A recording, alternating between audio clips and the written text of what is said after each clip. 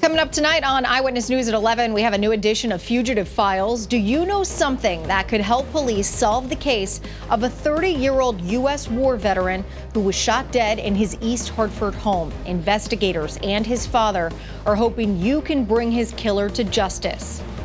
It's time for somebody to step forward and do what will probably be the hardest thing that they've ever had to do, but it is the right time. There is a significant reward in this case. The full story tonight on Fugitive Files when you join us at 11.